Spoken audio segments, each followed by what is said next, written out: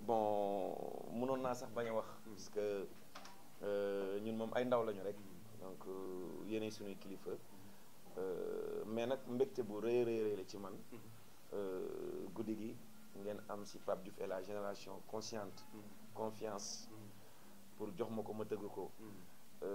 beneen bi ci topp aussi mooy ñun li ñu gën a intéressé mooy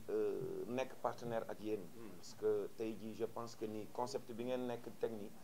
ak inaqua je pense que nit ku nekk tey bëgg nga ci bokk parce que luy doxal réew moom je pense que ñëpp la concerné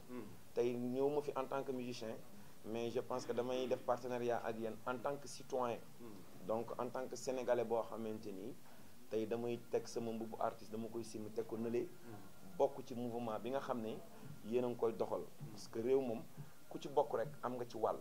réew ku ci bokk am nga ci pàcc looloo waral tey en tant que artiste ñu jël suñu groupe tuddee ko la génération consciente donc dañuy ñaan lépp loo xam ne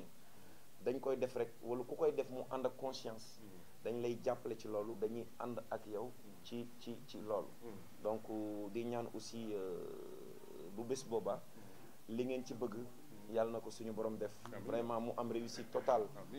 di leen remercier bu baax aussi di remercier mon frère Boubacar Diallo moom it jàpp na ci bu baax a baax a baax a baax a baax bon di leen jox rendez-vous rek le 18 incha allah wasalaam jërë ngeen jëf